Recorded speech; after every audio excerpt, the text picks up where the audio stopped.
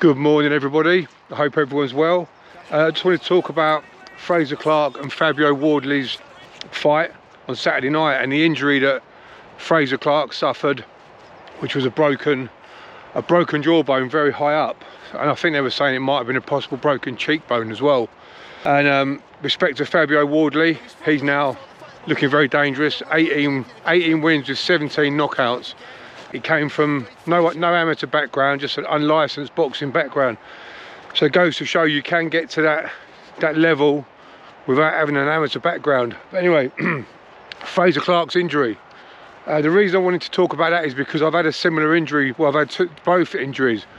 I had a broken eye socket when I fought Anthony Joshua, and I had a broken jaw when I had a altercation in a casino with two brothers.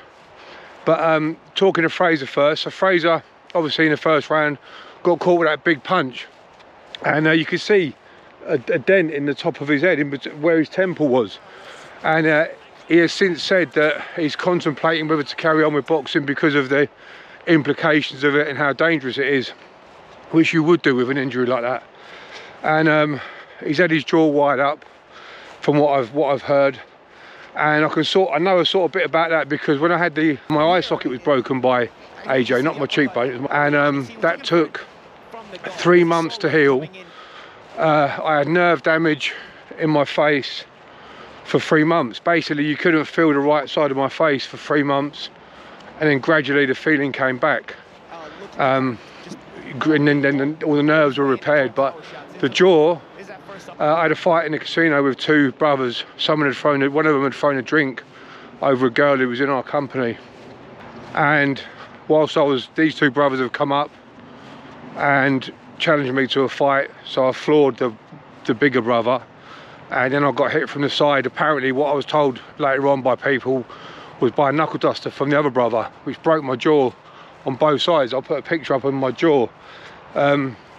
So I had 2 plates in one side and 1 plate in the other, and that took about a month to 6 weeks to heal. And it was painful, very painful, more painful than the eye socket. I carried on fighting and running around the casino after. It didn't wobble me or anything like that. It was very painful, and I was in a drinking session, so that sort of numbed the pain. But Frazer's going to have to go through, a couple of months of healing on that. And it is a very painful injury, and then possibly weakened in the future, I don't know.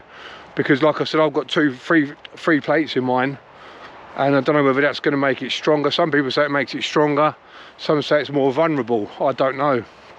I wouldn't like to think, but yeah, so Fabio Wardley, hats off to him. Respect to both men for getting in there. The first fight was amazing, ending in a draw, and we thought we were going to see another barnstormer, but it was over very quickly. But Fabio Wardley, yeah, a lot of potential, fast, very hard puncher. We'll see what happens now when he steps up. He's going to be stepping up now. But I hope you're all right. Let me know how everyone's doing. I've been on the carnivore diet for 8 days. I'm going to do a video about the results that I'm seeing on the carnivore diet. But I hope you're well. Let me know how you're doing, what you've been up to, and I'll catch up with you all soon. Nice one.